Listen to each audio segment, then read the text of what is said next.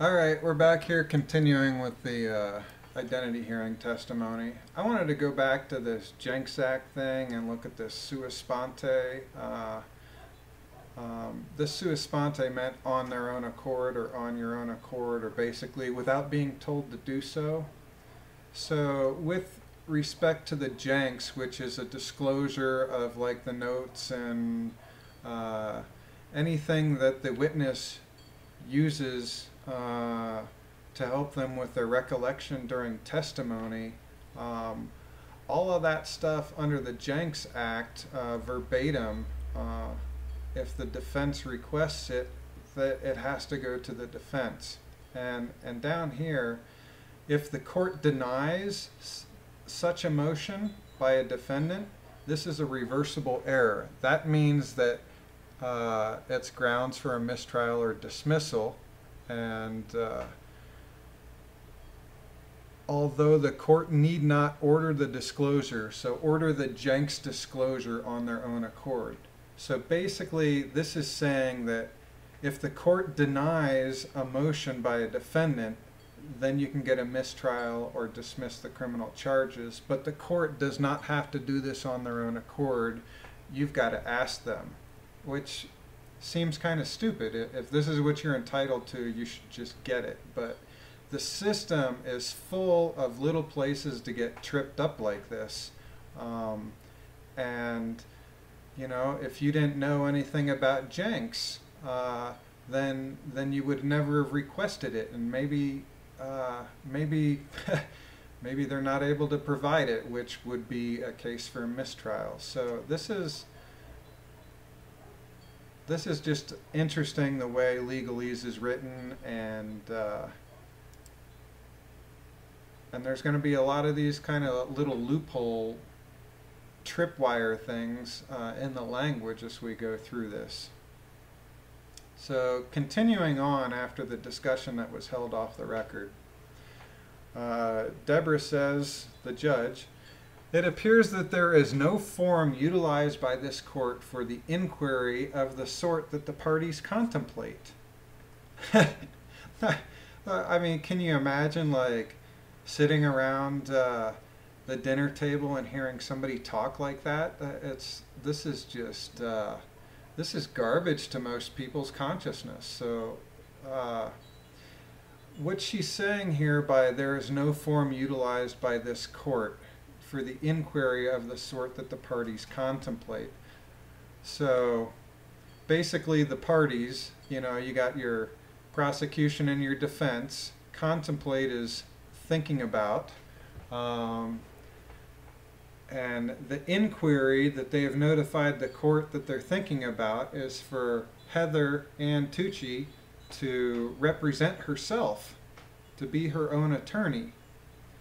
And so this is interesting that Deborah, the judge, is saying it appears that there's no form, like there's no prior shape or structure that is utilized by this court for the inquiry of the sort that the parties contemplate, for what they're here to figure out today. Like, what's their purpose of being here? And their purpose of being there is twofold. First, this hearing is to determine Heather's identity. And secondly, it's to make a ruling on whether or not Heather is competent to stand as her own attorney, to represent her own legal interests. So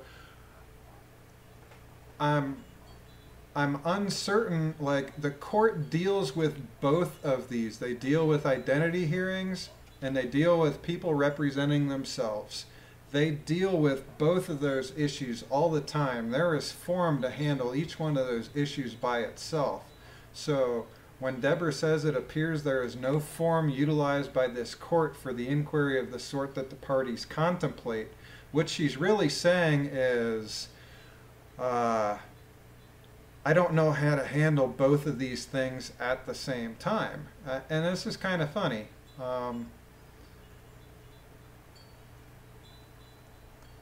We will take a very brief recess while the court determines the full extent of what must be memorialized in order to determine that Miss Tucci's waiver, Ms. Tucci Giraffe's waiver of her right to counsel is knowing and voluntary and satisfies the constitutional requirements. So Deborah says she doesn't know how to handle the identity and having somebody service their own lawyer at the same time. She's going to take a break to figure out all the things that the court must do, all the full extent that must be memorialized, remembered, documented, written down. She wants to make sure her I's are dotted and her T's are crossed, and she's taken a brief recess for that, is what she's telling the court. And the reason she's taken a recess is to make sure that Ms. Tucci's giraffe of waiving her right to counsel is knowing and voluntary waiver and satisfies constitutional requirements. So the defense attorney says, that's fine, Your Honor. I have just one scheduling issue. Would it be possible? I have a 10:30 status before Judge Moss. That should take no more than 5 minutes just to set a new date. So perhaps if we can reconvene in, say, half an hour, that would at least allow me not to hold back from Judge Moss on a relatively short matter. Okay, thank you very much, Mr. Bose. Ms. Walters, do you have any other commitments this morning? Other than the 11 o'clock before Her Honor here? No, Your Honor. Very well. Thank you very much. We will resume no later than 30 minutes from now. Mr. Bose, if you believe your matter will be completed, your matter before Judge Moss will be completed prior to that, please return, please, and reach out to Ms. Walters. Your Honor, I'll go right up there now. I'll go up there right now. If we can get called more quickly, I'll get back sooner. Very well, and perhaps the deputy clerk can assist by making a call to her counterpart upstairs. That's fine, Your Honor. Very well, thank you. In the meantime, Miss Tucci Giraffe, please return with the marshal. And a recess is taken. So after they come back from this recess, the deputy clerk says, okay, recalling criminal case year 2017, 531M, United States versus Heather Ann Tucci Giraffe. Judge Deborah, thank you. Is there anything further, Mr. Bose, before the court proceeds? No, Your Honor. Ms. Walters? No, Your Honor. Very well.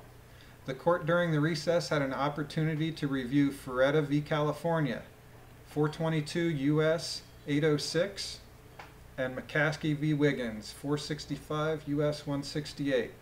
Having done so, we will proceed with a determination with respect to the extent to which Ms. Tucci Giraffe's waiver of counsel, as described by you, Mr. Bose, is knowing and voluntary. As a preliminary matter, I will ask whether you wish to be heard, Mr. Bose, or you, Ms. Walters, concerning whether you, Ms. Walters, may wish to excuse yourself during any portion of this inquiry, if it is the case, Mr. Bose, that you have a concern that privileged information may inadvertently be elicited. I do not, Your Honor. You do not have such a request? We do not believe that privileged information will be revealed at this point. I don't have a request for the government to step outside. Can we agree then that if it appears that it is likely to occur, you will somehow alert us and you, Ms. Walters, will then excuse yourself? Yes, Your Honor. Can we agree on that protocol? Certainly, Your Honor. Very well. Now, Ms. Tucci Giraffe, I will ask you and Mr. Bose to come to the podium, please. Now, Ms. Tucci Giraffe, I will ask you to please face the Deputy Clerk of the Court to be sworn, and then we'll proceed. And then on line 2, page 11, just in parentheses, it says defendant sworn. And then the very first thing, the very first line out of the defendant's mouth says, withstanding identification correction of being the source of all that is, I swear to state the truth.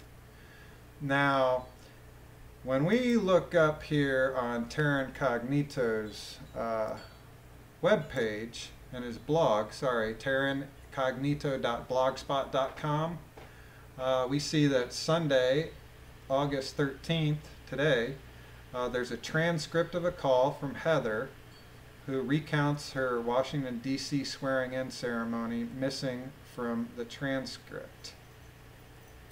So this phone call, was transcribed by Denise from a recorded telephone conversation with Terran and Heather. So I would love to hear that that telephone conversation. I know that Terran has put up other conversations between himself and Heather on YouTube. I looked on his YouTube channel. I don't see it. I would really love to hear Heather's words on this from herself. What Terran has done based on this conversation that he had with Heather is to take the transcripts of the identity hearing that we've been reading through, and he added this in to correct the record according to what Heather told him during the phone call.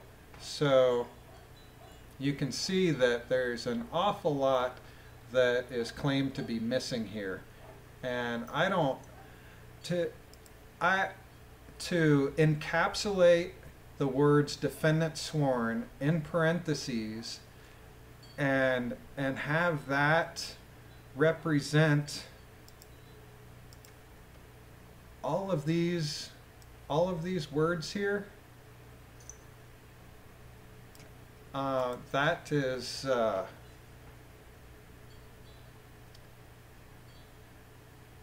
that's highly irregular.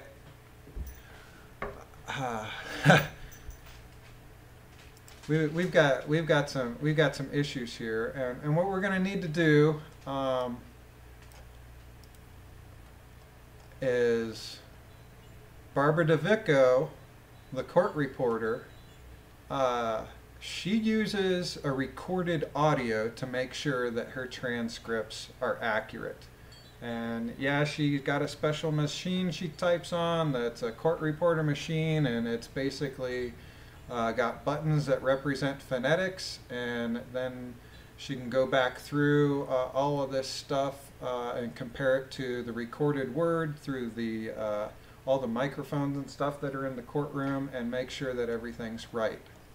And for a court reporter to put defendant sworn in parentheses and to not have the words of the deputy clerk, which she starts off right here. She's quoting the deputy clerk, but then it's the deputy clerk that's going to swear her in according to the judge here, and yet she doesn't put down what the deputy clerk said to Heather. Like, he could have asked her anything and we wouldn't know. It's just supposed to be encapsulated under defendant sworn, and where our mind takes us is to all the Hollywood and television movies where we've seen people being sworn in, and all the behavioral programming around that, and so all these images pop inside our heads that, okay, so she was sworn in, when really Heather is claiming that this went on. So I'm going to read this. So now, Ms. Tucci Giraffe, I will ask you, please face the deputy clerk of court to be sworn, and then we'll proceed. Deputy clerk, do you swear to tell the truth, the whole truth, and nothing but the truth? Heather Ann Tucci says, by due sworn declaration, pause. Can I have a second? And Deborah, the judge, says, sure. Heather Ann Tucci, she must take a second and say, okay. The court says, okay, that's it. Heather Ann Tucci Giraffe, no, may I proceed? And the judge says, we still see you did it. And then Heather Ann says, no, standing due identification correction. I am source of all that is, original, nunc pro tunct, praetera, praetera, and I do swear to speak only true, accurate, and complete. Withstanding identification correction of being the source of all that is, I swear to state the truth. Thank you. Now let's go back to here. Thank you. So there's already a discrepancy here. We can prove that stuff, well, We know stuff was cut out. We know the court reporter omitted at least the deputy clerk, his words or her words, swearing in Heather. So why is there anything that is said in that courtroom have been redacted unless it was explicitly stricken from the record by the judge? So right here we've got a problem. Seriously. So let's continue. Thank you. Now good morning. You have heard Mr. Bose's representations regarding your request. I will hear directly from you at this time. Thank you, ma'am. Of course. To be able to answer any questions that you may have, I just wanted to confirm, because I have no ability to confirm whether this, the notice of filing, I just wanted to confirm with Your Honor that it is on the record, that Mr. Bose has made. It is. Okay, I may proceed. Please ask your questions. Very well. Mr. Bose stated in your presence that it is your request that you represent yourself. I need to hear that from you, however. Mr. Bose has gone over explicitly with me regarding being represented by an attorney, being represented on behalf of myself as pro se, and I went over the Kirkham, went over the circum. Well, let's look that up.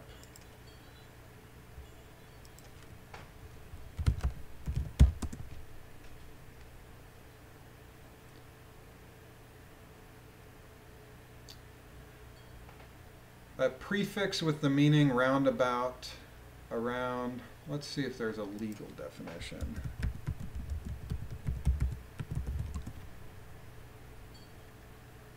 Oh, there's a circumlegal definition here. What do you know? Wow, how did that get to circle? Redirected from circum.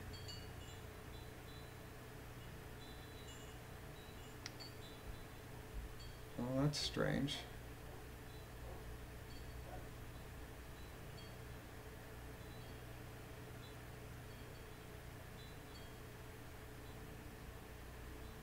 There we go. Oh, that's circumstance. Well, I don't know. Let's get back to that Terran page. I don't know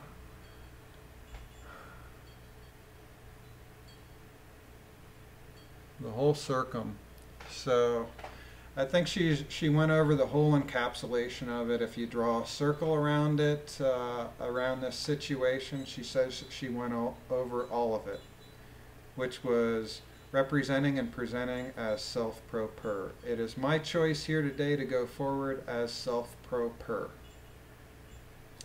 Do you have an understanding that you have the right to appointed counsel if you are unable to retain counsel? I'm aware that based on the notice, which was a complimentary repeat notice from 4.5 years ago, that this entire case, the entire representation in this court, that there is no authority for this particular action, nor the underlying action from Tennessee. As far as the identification, I am here to go ahead and move forward with that identification again, with the restatement that there is no authority for these proceedings or the identification hearing. And the judge says, did Mr. Bose explain to you that all I can do during the course of this hearing is make a decision about whether you are the person named in the arrest warrant and the indictment? Again, Mr. Bose did explain the process, the limits and parameters that you had expressed to him as well into the court the last time we were on record. Again, I state that based on these perfected filings that have been provided to the court, there is no authority for this court or for you, ma'am, to proceed forward with any identification hearing inclusive of the underlying cause of action which resulted in us all being here. The court, whose decision is it for you to represent yourself? My decision to present and represent self is solely my decision. It is my sole authority and my sole determination. Has anyone forced you to make such a decision? I'm not sure where that question's coming from. There's no facts or data entered into any record that I would be forced to move forward as myself. As I stated, these filings here, if you had read them, you would clearly see that I am competent and conscious to make these decisions, these determinations, and that there is a solid proof of record of my competency to move forward and represent and present solely as self pro per. Did Mr. Bose speak with you concerning the perils that an individual faces by electing to represent herself or himself? Ma'am, my full responsibility, accountability, and liability. I am completely aware of the perils of moving forward with a licensed attorney in such a matter. I am also aware of the ramifications and the consequences of all involved in this process when there is no authority to actually hold these hearings. I'm very conscious and aware of my own responsibility and accountability and liability for every word, thought, and action I take. Do you need more time to talk to Mr. Bose about your decision to represent yourself? I believe that Mr. Bose and I have thoroughly exhausted all conversation as to our ideologies, where they do not match and where we are different, that different applications of law are applicable in this matter. Again, the fact that there is documentation that's applied to the court, that there is no authority for them to even hold this hearing, let alone hold me in custody in detention to have this matter before the court, as is the Tennessee matter, the underlying one that Mr. Parker still has instigated and brought here before this D.C. court. So I'm very aware of this. I do not need any more time to be able to speak through the things. We're just repeating ourselves at this point. So I am very aware, I'm conscious and competent to make any declaration and every decision that I am presenting and representing to you as myself. Mr. Bose referred in passing during his comments to issues having to do with literacy. May I ask you to please state for the record what your education level? State for the record your education level. I have a JD, a Juris Doctor, a law degree from Gonzaga School of Law. That's the highest level of degree. I also have a BA in Accounting and Finance, and my JD emphasis was in litigation, estate planning and trials. Very well. Thank you. Are there other inquiries that either of you propose in order for the court to make a determination consistent with Ferretta? Mr. Bose? No, Your Honor. Ms. Walters? No, Your Honor. Very well. Thank you very much. Ms. Tucci Giraffe, thank you. You may be seated. The court finds, based upon Ms. Tucci Giraffe's response to the court questions and her narrative statements, that her waiver of counsel is knowing and voluntary and otherwise conforms to the requirements of Ferretta. And accordingly, the court will note in the record or will include a finding in the record to that effect. The court will appoint you, Mr. Bose, to serve as standby counsel. Do you wish to be heard, Mr. Bose? May we approach the podium, Your Honor? I believe that now the court has found that Ms. Tucci is competent to represent herself. She would like to lodge an objection. Very well, I will hear your objection. Heather says, thank you, Your Honor. Again, as I restate, this court does not have the authority to even hold this identification hearing, let alone, I'd like to clarify and correct the record that I am not waiving any rights, that I am stating that there's no authority to even ask me to waive my rights, to waive any rights. As far as Mr. Bose being stand-in, I need no other assistance in presenting or representing as myself. Very well, thank you. You may have a seat. Thank you. Judge Deborah says, perhaps our record has changed. The finding that the court just articulated was that Ms. Tucci Giraffe waives counsel.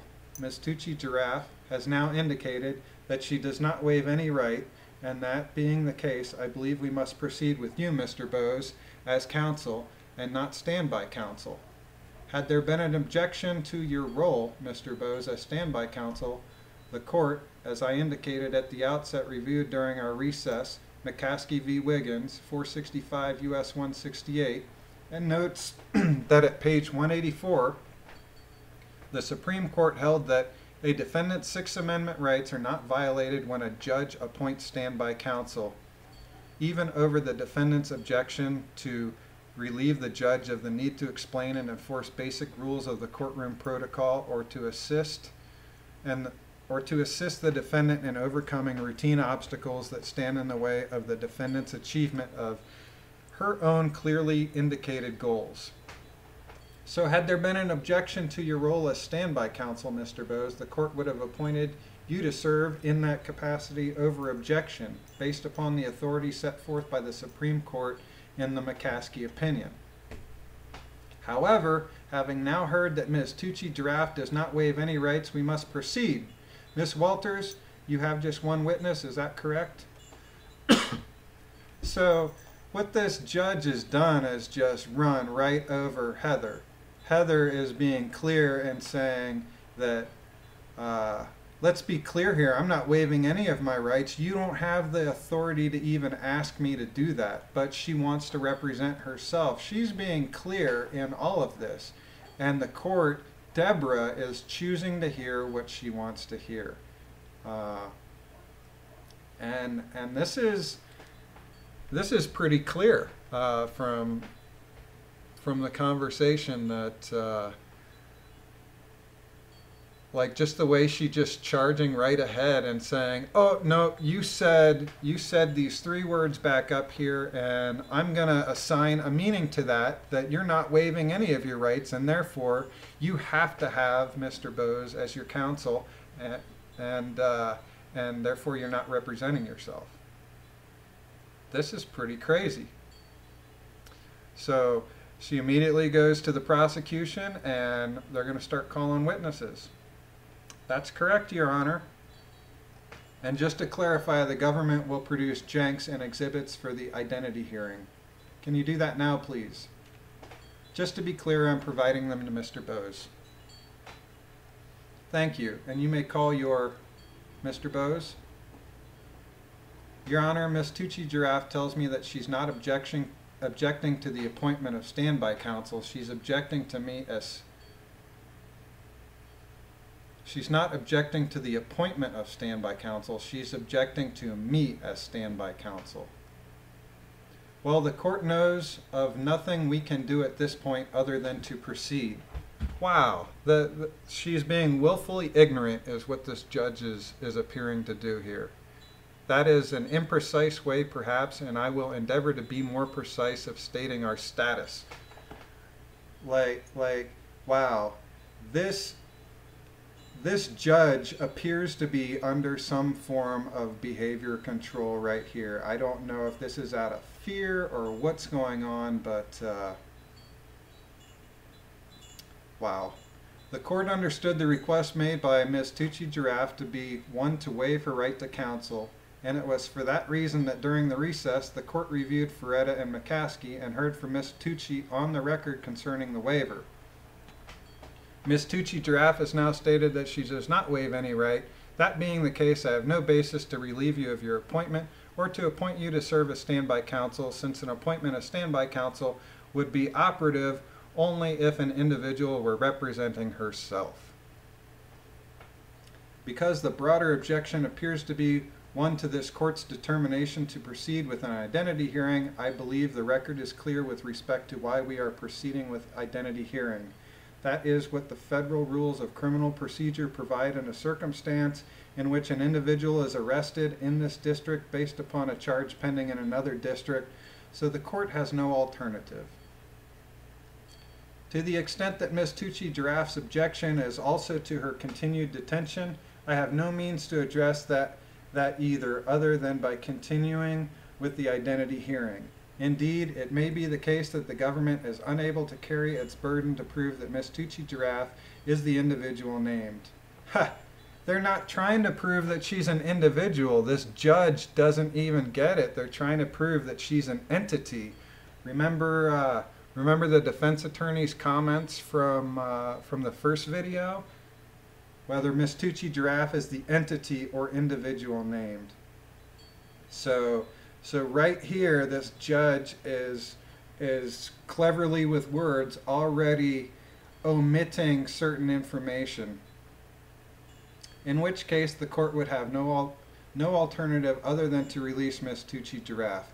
But I cannot get to that point if we do not have the hearing, so we must proceed. Mr. Bose, Your Honor. The court also noted that at the time the request was made to continue the hearing from Monday until today, the court expressed a concern regarding Ms. Tucci Giraffe's continued detention and pointed out that Monday was the third day. We are now 4 days removed from that, and I know of no way to ensure that Ms. Tucci Giraffe's rights are protected, that the court proceeds with the identity hearing in an orderly process, and that we comply with the applicable rules other than to begin. Your Honor, I understand that. The record will reflect that we are proceeding over Ms. Tucci Giraffe's objection. Your Honor, I'd just like to have just 30 seconds so I can see whether or not she might want to withdraw that objection. It's my understanding that Ms. Tucci would like to represent herself in this matter. That is not what Ms. Tucci Giraffe said. I do not question at all your proffer with regard to the discussion that you had, but Ms. Tucci Giraffe had said that she didn't waive any rights at all, so we must proceed. Wow, like this judge has just grabbed a hold of a couple words that Heather was using to try to make clear to her that, hey, there's no authority for this hearing at all. There's no authority for you to even ask me to waive my rights.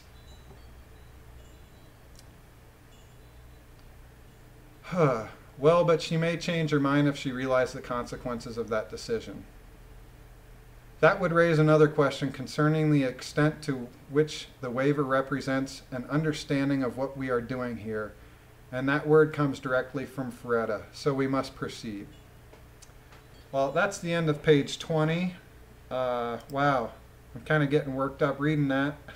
I guess coming in at half an hour, and we're going to stop for there. But yeah. Something's going on with this judge and something's going on with this court reporter. This is highly irregular. I've never seen anything like this before.